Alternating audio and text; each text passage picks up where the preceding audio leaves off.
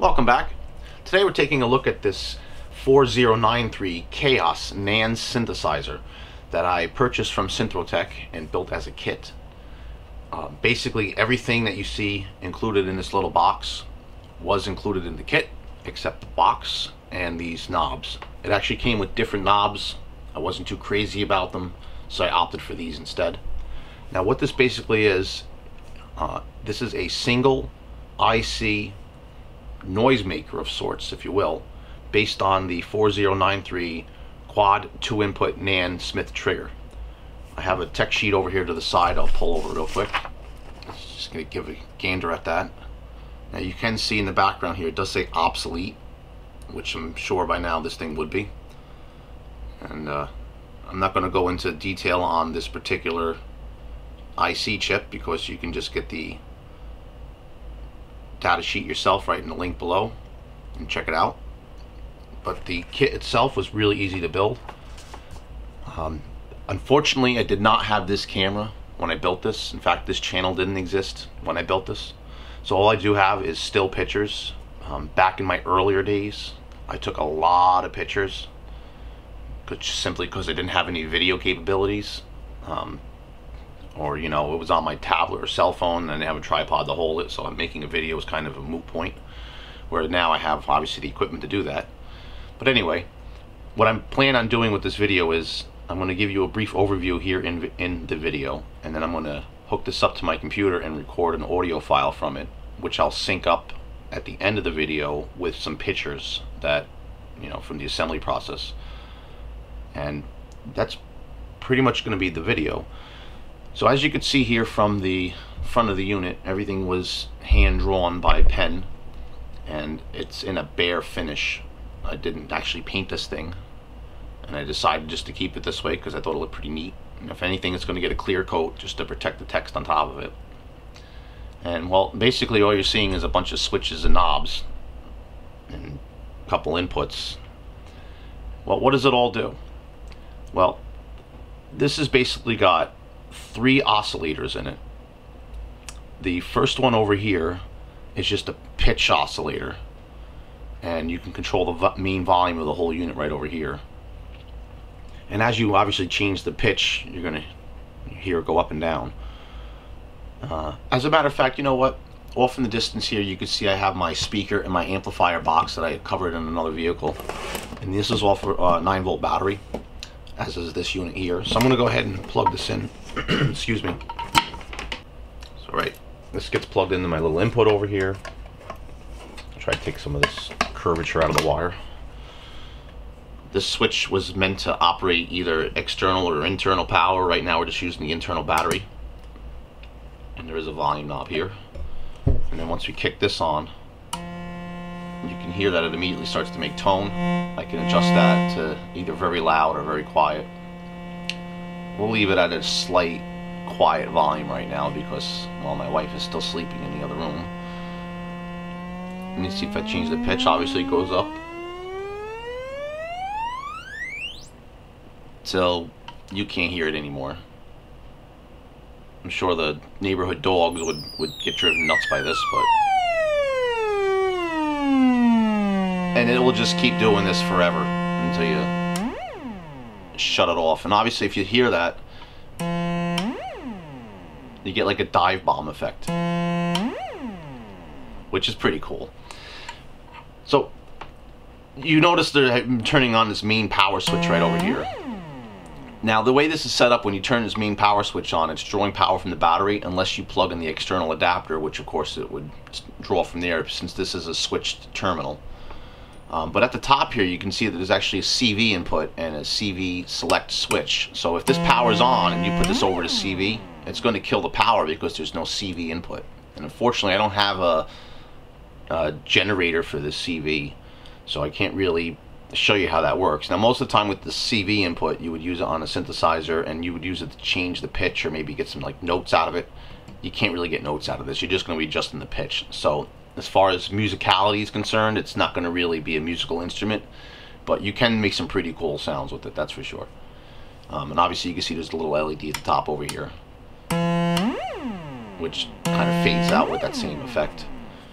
Now this This kit is actually a little bit open source. You can go inside and kind of tweak it to your own liking. There is a breadboard section inside here that you can kind of add your own circuitry to. And one of the things this came with was this actual mod up here, which was the CV input and the switch, which works off of the DC jack, which you'll see when I open it up. The other mod that I remember seeing on their website, I believe, was a button that you can use to do the dive bomb effect with instead of shutting it off. But that's just something you can add in later. That's not such a big deal. Other things to note about this is on the back I made my logo and put some rubber feet in the bottom just to keep it from sliding around. And this is just standard Hammond style box. It's the one you would use to make a stomp box out of. It's like a die-cast 1590 DD or BB, or I'll put a link in the description with the item number for this box. I don't really remember off the top of my head. But what can we do with this? Well, if I turn the main volume on, we get that pitch effect. It's almost like a theremin. But then I can turn on these oscillators, and they'll actually oscillate the main pitch. And you can see, like, you can adjust the speed of the oscillator. And then using the two knobs at the same time, you can get some pretty crazy sounds.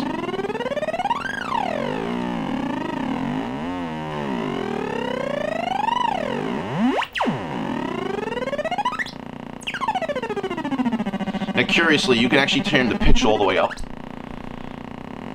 and just listen to the sound of the second oscillator, which actually I label oscillator 1 because the main pitch knob here is, it's the bass oscillator of the unit, so I consider this 1 and 2, even though it's a 3 oscillator unit. And if I turn on the second one, this is where the chaos begins. Because now you're oscillating an oscillator that's oscillating another oscillator.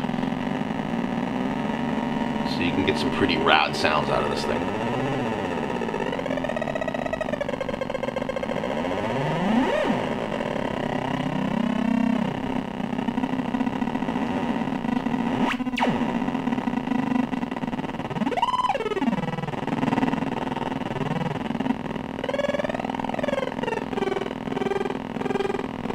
Kind of hear the triple oscillation right there.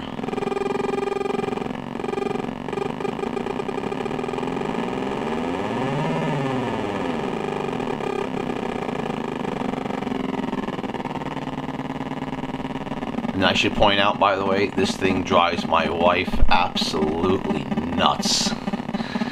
I love playing with it. I think it's fun, but there's only so much you can take of it, honestly. It is a fun toy to play with, but it's exactly that. It's a toy. And then likewise, I can just shut them off, get back to the main pitch. The reason why I went with these particular knobs, I should point out, is these are those nice kind of like rubbery mixer style knobs. I actually got them off of eBay for really cheap. But the ones it came with, well, I should pull one of these off and show you first before I explain the new ones. You see, they're pressure fit. There we go. If you see inside here, they got a bit of a star pattern, where the potentiometer here also has that same star pattern. So when this fits on there, it just press fits nice. The ones it came with were meant for like a split shaft, or a potentiometer has like a flat end on it, because there was a screw. So you would center it on the pot and then screw it in, and then that set screw would lock it on. And the thing I didn't like about them is the way they sat. Some of these pots are just a little higher, and the knobs didn't feel right. Not only that, but that set screw, when you use it on a pot that's not flattened, it tends to throw the knob just a little off center, and it just felt weird turning it. So I just, like I said, opted to go with these instead. I'm gonna go ahead and disconnect this, turn my little amp off here, and I'll open up the back of it here, just to give you a peekaroo inside. Now I will point out, before we get in here, that I did have one problem when I was soldering this, and it was either I was in a rush, or it was late. Just didn't really put as much effort into it as I should have. But whatever the excuse I'll give you is there's one trace in here that kind of lifted off the board and didn't really come out the way I would have liked it to. But I fixed it. You see, this is the trace right over here. It's got some of that great kind of bodge job on there where I just went ahead and soldered a little wire over the top of it just to cover it up. And well, and that's all she wrote in the inside. I mean, it's really not a very complicated unit. To get this circuit board out, you would actually have to take all the nuts off the front of this, and it drops through the other side. I could tell you that the LED, the CV in, the power switch for the CV in select over here, and the 4 pots and the audio input are all wired off the board, if you will. You can see the wires coming in the background over here.